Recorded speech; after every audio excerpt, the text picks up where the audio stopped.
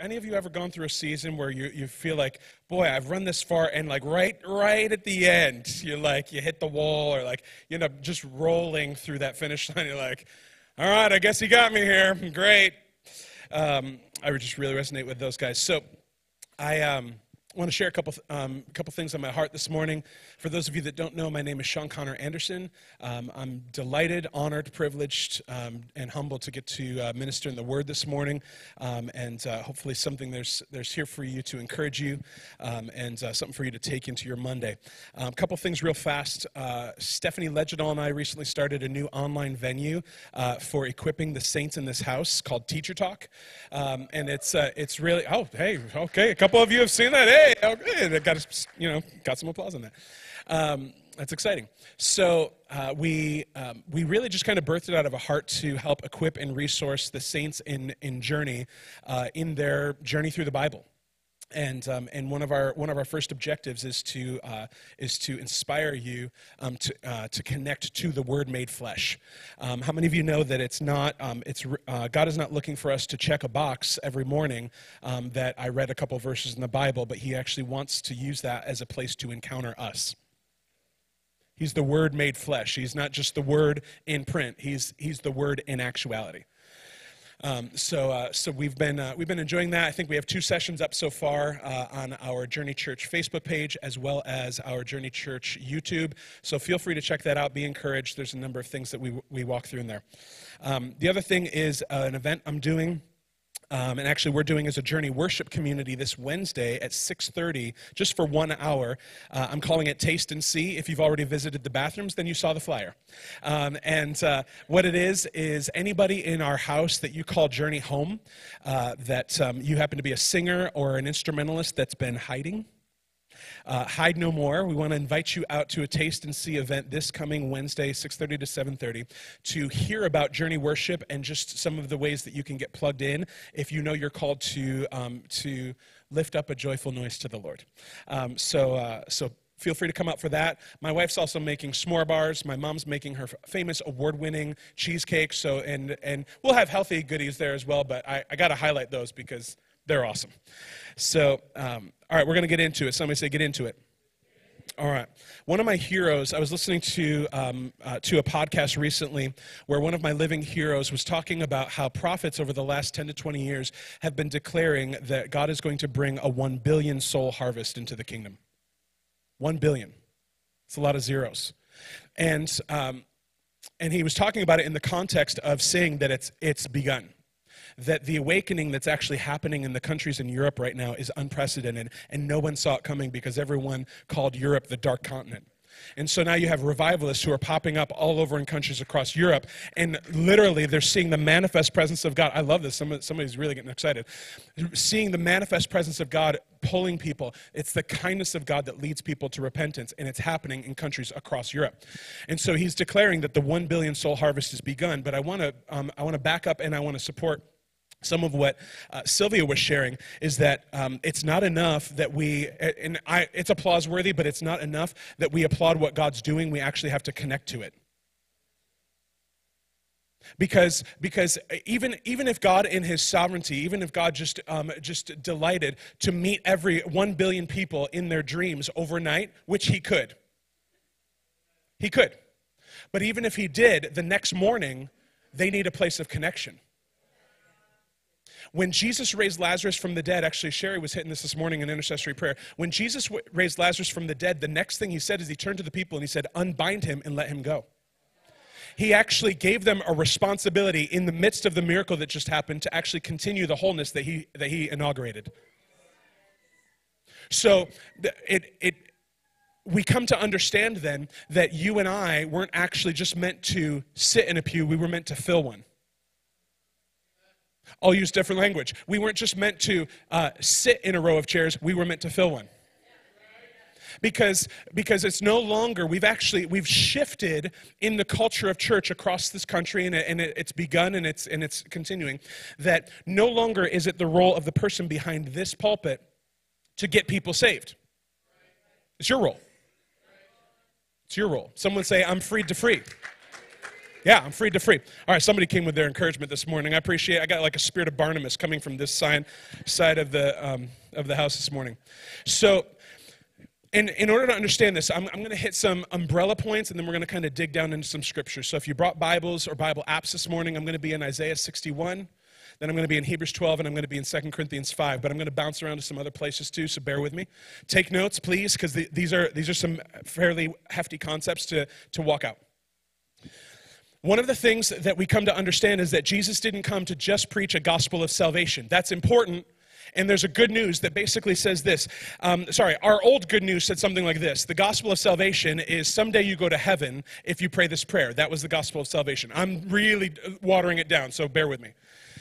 But the gospel of salvation, if it's all about eternal life, if it's all about heaven someday, when Jesus said in John 17:3, this is eternal life, that you would know him, the one true God, and his Son whom he sent. That means that if I know Jesus now, I can experience eternal life now, which makes saying a prayer for someday obsolete. So the good news even of salvation is no longer someday. The good news of salvation is I can know God in the now. Boom. All right. But that isn't even what the core of what Jesus was preaching. Jesus picked up a baton pass from a guy named John the Baptist, who, when John the Baptist came out, we'll just assume he looked something like Dave King. Okay, they're both prophetic voices.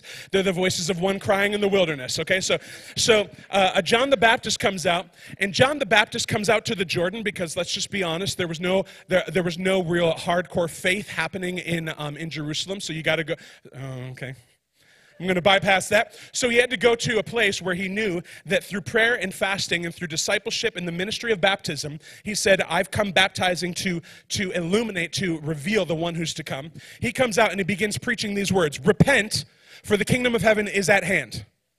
Okay, now, we got to break this down because you and I see the word repent on a billboard sign about 10 miles from here, and it says, repent, Jesus is coming soon. I wish they would actually change that to repent, Jesus already came, it's awesome. Because when Jesus came, he came, it says, and you shall call his name Emmanuel, which means God with us. That's not just a one-time event. That's not just Christmas. That's not just the Christmas story. He was inaugurating an entire age in humanity in which God would be with us and he'd never leave us. Now, he came for 33 years in the personage of Jesus, but then Jesus said, it's better that I go because I'm going to send you the Comforter. I'm going to send you the Parakletos. I'm going to send you Holy Spirit who will be with you. That's why he could honestly say, I will be with you always, even to the end of the age. So when we're talking about the good news of the kingdom, we're talking about, here's John the Baptist. He starts releasing this message, repent, and it just means change your thinking. It doesn't mean, I want to break this off. Repent doesn't mean feel guilty about the bad things you've done. It does not mean feel sorry for yourself. It doesn't mean continue to wallow in your shame. Repent means change your thinking. Why is he saying that? He's saying, repent. Both of them said this. John the Baptist said it, then he passed the baton to Jesus, and Jesus picks it up, and he starts running with this thing. Repent. Change your thinking. The kingdom of heaven is at hand. What's he saying? The entire divine government of heaven has actually drawn near. Like, imagine, like, if you can, let's stretch our imagination for a second. You and I live in America. I want you to imagine for a moment that blasting through these walls came an entire country, complete with its capital, castles, heads of state, its own form of government, its own roadways, its own systems, its own laws. And it came busting through the church.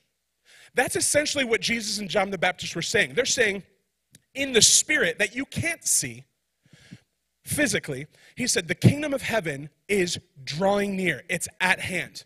Now, it's incredible enough that they would say, we're gonna take the entire divine government of heaven and make it so near it's as close as breath. It's as close as you saying, Jesus, come. It's as close as you saying, Holy Spirit, I need you. And it's enough that he would take the divine government and actually bring it within reach. But it's more incredible that the entire divine government would exist in the person of God.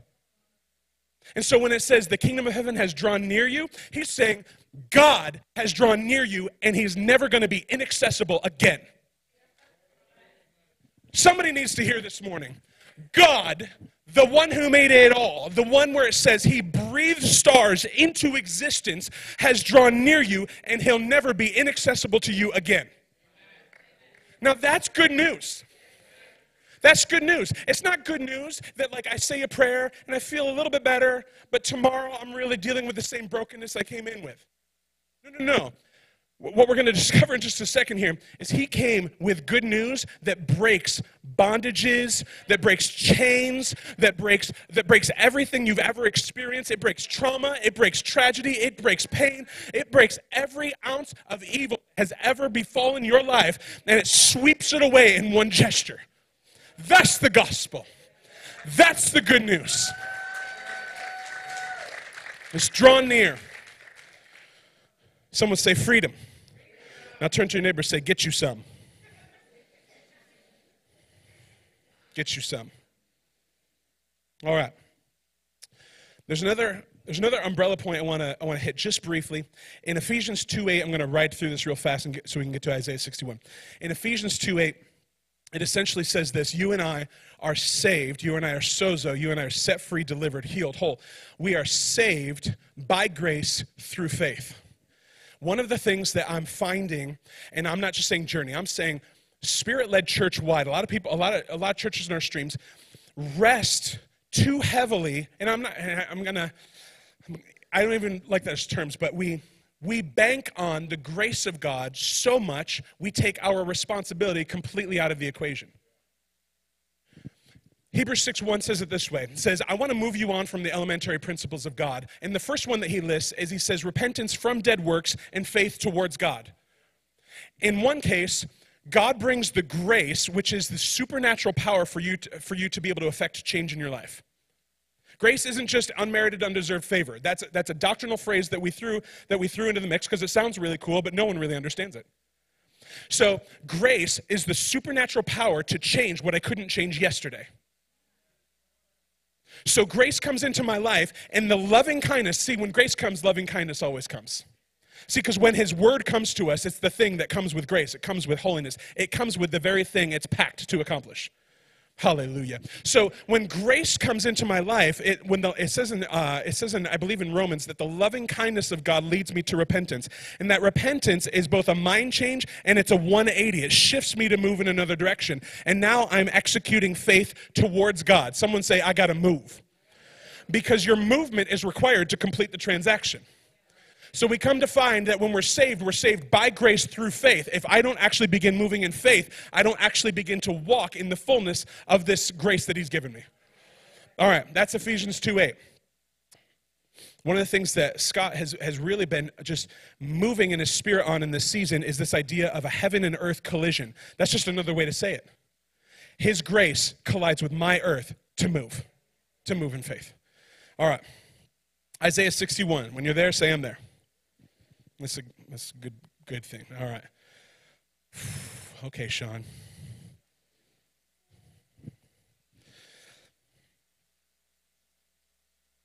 Let's hit 4 verses. The Spirit of the Lord God is upon me, because the Lord has anointed me to bring good news to the afflicted. He has sent me to bind up the brokenhearted, to proclaim liberty to captives and freedom to prisoners, to proclaim the favorable year of the Lord and the day of vengeance of our God, to comfort all who mourn, to grant those who mourn in Zion, giving them a garland instead of ashes, the oil of gladness instead of mourning, the mantle of praise instead of a spirit of fainting. So they will be called oaks of righteousness, the planting of the Lord, that he may be glorified. Then they will rebuild the ancient ruins. They will raise up the former devastations, and they will repair the ruined cities, the desolations of many generations. I'm sorry. I'm just getting wrecked here.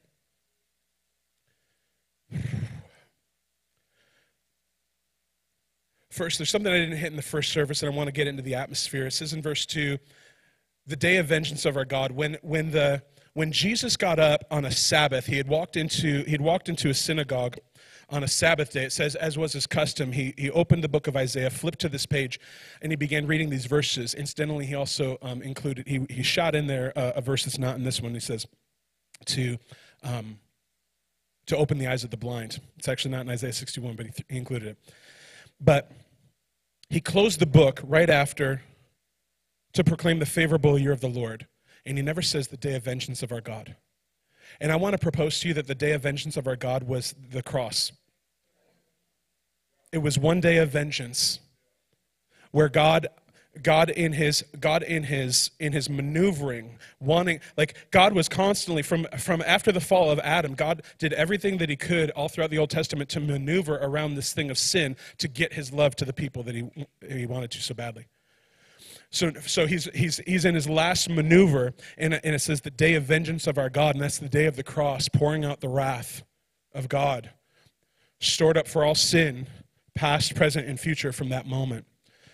Someone needs to hear this morning, God's not angry with you. Some of you grew up with a really false understanding of who God is. God's not angry with you. And he's not distant from you. He's not aloof from you. He's not disinterested in you. He has his eyes squarely focused on you.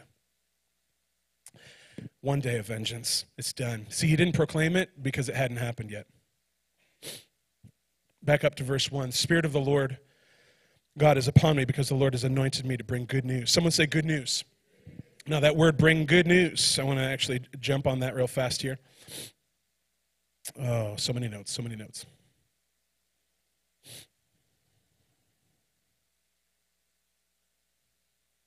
Bring good news means to bear news, bear tidings, publish, preach, show forth, to be fresh. That is full, rosy, figuratively cheerful. Do I seem figuratively cheerful this morning? I hope so. To announce glad news. Now, interestingly, if you study that word out, you'll actually find that there's not much of a distinction between the person who brings the good news and the good news itself. That the gospel itself actually became so synonymous with the person that they were one and the same. I'm going to come back to that when we hit Hebrews here in a second. But let's back up. I want to hit a couple of these things. The Spirit of the Lord. Someone say the Spirit. When Jesus spoke those words, he used the word pneuma, which is the same word as ruach in the Old Testament, and it means this. It means wind, breath, or spirit. It also means the mind. The mind of God, the Spirit of the Lord, the breath of God, the wind of the Spirit is upon me because the Lord has anointed. That word anointed means to rub with oil. There's another definition of that word if you dig down. It means to paint, to smear or to paint. So the wind of God comes upon a believer. The wind of God comes upon someone who has invited Holy Spirit to be the navigator of their life. James 3 refers to it as the pilot of the ship. And so we invite him to come on, and when the Spirit of the Lord comes on us, he comes as a wind, and in the movement of that wind, interestingly, he paints us with his presence. He smears us with his presence. Now, it's interesting that he doesn't just smear us to say, I'm smeared. He doesn't just anoint us to say, oh, I'm anointed. That's fun. Thank you, God. Because there's more. Someone say there's more. It says, he's anointed me to bring good news. Someone say, I've got to open my mouth. Because at some point, if in the most likely scenario of 1 billion souls coming into the kingdom, someone's going to have to talk. Someone's going to have to talk. Someone's going to have to release the good news. Someone's actually going to have to declare what God has already done in the earth. Let's get some text of life on this. How many of you are familiar with the Emancipation Proclamation?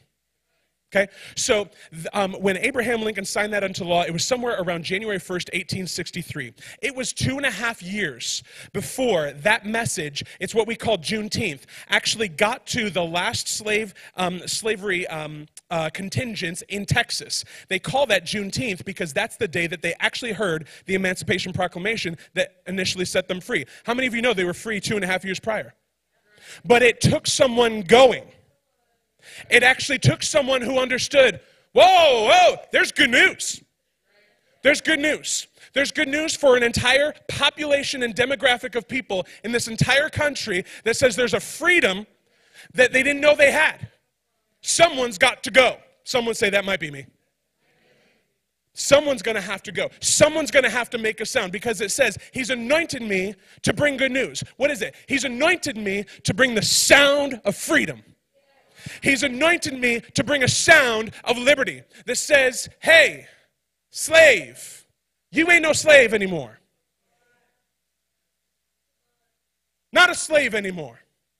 There's an entire people group in this country who have still been under the mental anguish of something they were freed from 100+ years ago.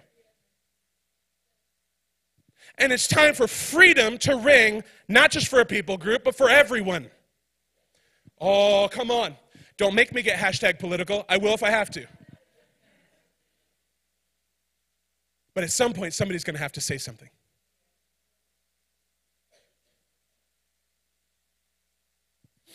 He's anointed me to bring good news to the afflicted, to the poor.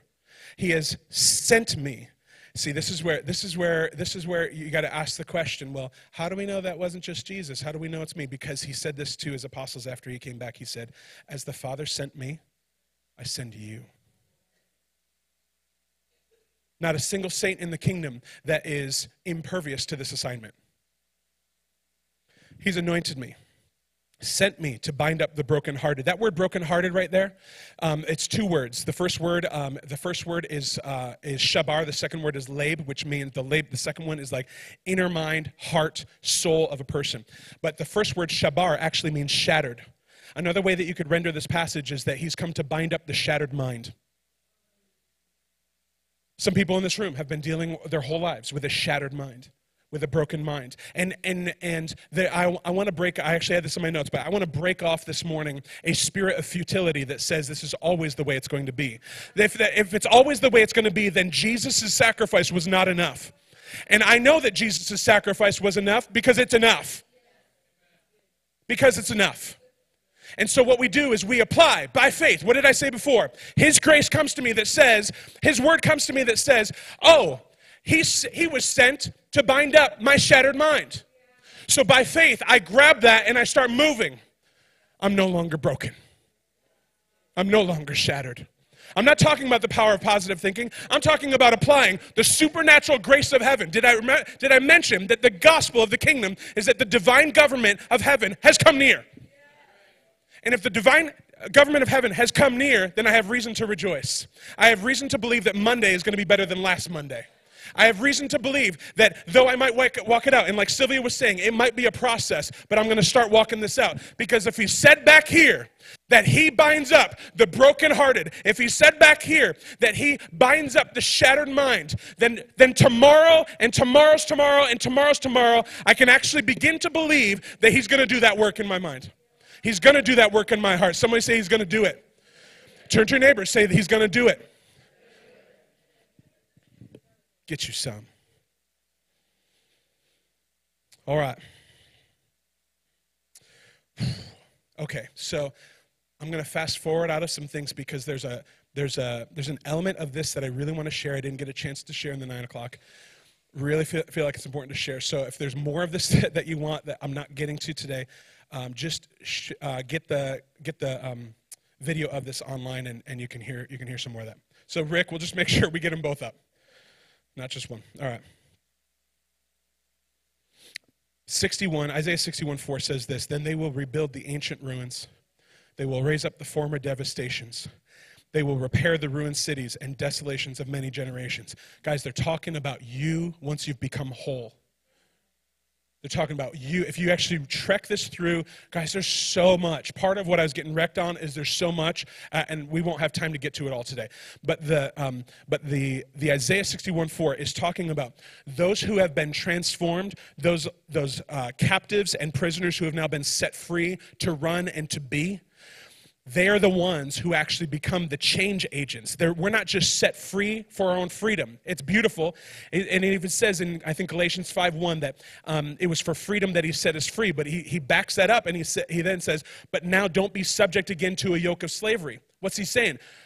Like a dog that returns to its vomit, don't go back. So what we've got is We're set free for the purpose. Once we're free, we're actually activated. We're actually endued with the power of God. Sylvia talked about the dunamis, the actual supernatural. It's where we get the word dynamite. The supernatural power of God to affect change in the earth. Jesus said in John said about Jesus in 1 John that he was manifest to destroy the works of the enemy. It also says, as he is, so are you and I in the world. You were born to destroy the works of the enemy. So what you do is you don't take your freedom and be like, oh, cool, so now I can go to church every week and not feel bad. No! Now you can go out into the community and release the kingdom of heaven on earth everywhere that you go. That's easier said than done. Grace, faith. You start moving. You start moving. You start moving and you make some mistakes. You start moving and you get some wins and then you make more mistakes. And then you start to figure out, like, oh, okay, I shouldn't actually tell people that they're going to hell. How about instead that heaven is available? Maybe that's a better way to go about this. So you try that, and it's, oh, wow, more people are coming into the kingdom. Hallelujah. And so you begin to move. Someone say, I got to move. All right, here's the last thing I want to do. Someone say, I'm freed to free.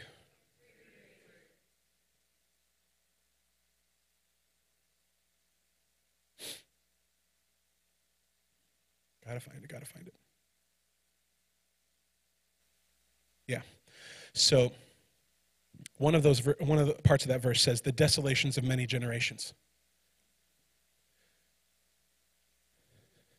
I learned how to ride a bike yesterday. 39 years old, I learned how to ride a bike yesterday. Thank you. I know, I think that was pretty huge.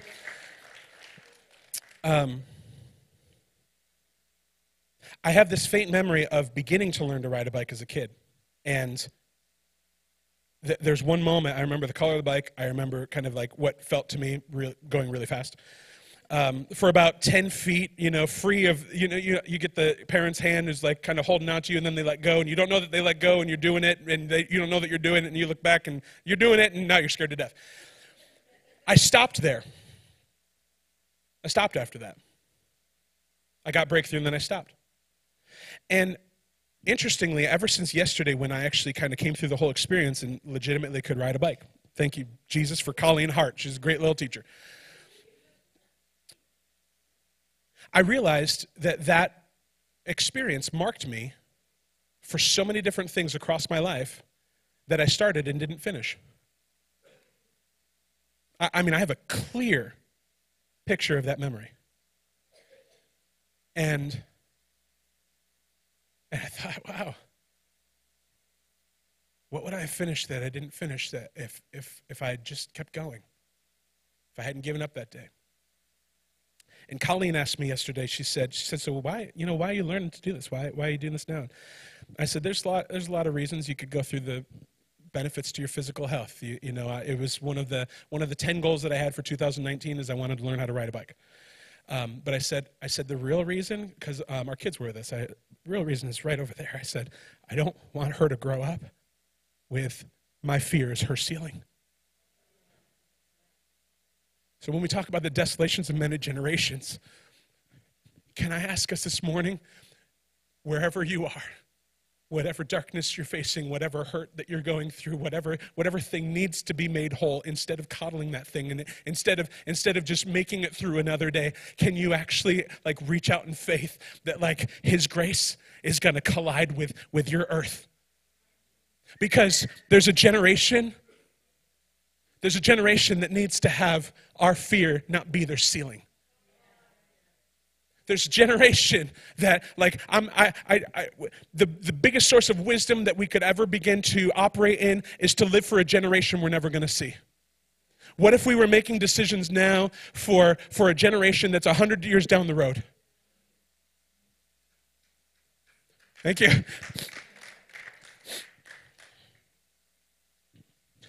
Someone say, I'm freed to free. And listen, it's not a small thing. If the sum total of your freedom is to make sure that your kids or the lives that you're pouring into that are younger than you get free, if all that you ever do was set free two people because your life was an example of the freedom that they needed, In heaven, that's immeasurable. In earth, that's small. In heaven, it's immeasurable. Okay, stand up, if you would, please. Prayer team, you can come right on down. So, guys, I'm not just closing out a message. I'm closing out a series here. So I want to give us an opportunity this morning, thinking all the way back to week 1. Scott did an exceptional job laying out a strategy. It was a 6-part framework beginning with the word, I think it was beginning with the word stop. It was called Stop, Look, and Listen, but the idea of, hey, I'm going to shut down, I'm going to rest, so that I can actually breathe long enough to figure out, where am I bleeding, where am I hurting, where am I in pain. Lisa comes in week 2 and brilliantly takes us into a new spot. And one of the things that I love that she said is that oftentimes our maturity ends at the place where we won't process our mourning, where we refuse to process our pain and our mourning and our grieving is usually this place where we stop maturing. And so I want to invite us this morning, answer this question just to yourself, and I want to give you an opportunity to connect in prayer. Like, let your first faith movement in this season be connecting with prayer with one of our saints. And I want to remind you, these are not perfect people who grew up perfect people. They're freed to free. Yes. Anyone who's ever standing here, anyone who's ever standing here, anyone who's ever standing here, they're not perfect. They're freed to free. All right. Ask this morning, am I free or am I in bondage? If I'm free, I need to free someone else. If I'm in bondage, I need to acknowledge my ownership of this place right now and take appropriate action. And that might be laying aside that encumbrance, laying aside that weight and that burden in prayer at the altar here with one of our friends. Second question, am I bleeding? Am I broken? Or am I whole and I'm experiencing His grace? If I'm bleeding and broken, I've got to slow down and ask, what's the source? What's the lie? What's the trauma? Do I need to mourn? Do I need to process this with someone? If I'm whole, I need to get moving. Someone say get moving. I need to adopt a 1 John 3:8 lifestyle of destroying. That actual word was loosing and releasing the works of the enemy, is what that word actually means, off of people's lives. I also want to encourage you, we have a lot of resources in this house, not just Oasis, but we've got, in our prayer team, we've got a Sozo ministry, we've got prophetic deliverance, we've got counseling ministries, that if you get a touch from God today and it's like a Todd White experience, hallelujah. But if that's not your experience today, we have places, we have structures in place that can help you move towards wholeness. Someone say, that's good. All right. Lastly, I'm just going to get vulnerable here as we're closing this out, and then Tony's going to come and rescue me. I'm in a season where for months I've been seeing the numbers 10:37, which to me means John 10:37. And it was Jesus in the middle of one of his sermons, and he says this. He said, if I don't do the works of my Father, the Amplified says, if I don't do the works that only God could do, then don't believe me. You don't have to believe this morning a word that I've said. I'm looking in my life in this season to take on the same mandate that Jesus had in his own life, that if I don't actually work the miracles of God, then I give you permission to disqualify everything you just heard me say. It's his model. That's his model. And if Jesus put that qualification on his ministry, it's certainly on mine. So I'm being vulnerable because I'm asking the Lord for breakthrough. If you need a miracle this morning, I'm going to be standing right here, right alongside our other Freed to Free saints. And if you need a miracle, you need a breakthrough this morning, and that can be in your physical body, that can be in your emotional life, that can be in any aspect of the health in your lives. This is a whole person journey center. I want to encourage you, get to one of us. We want the privilege of praying with you this morning. You guys good? Someone say it's good news. It's good news. And one of the things you'll find out, read Hebrews 12, 1 and 2. It's worth dying for. And it's worth living for.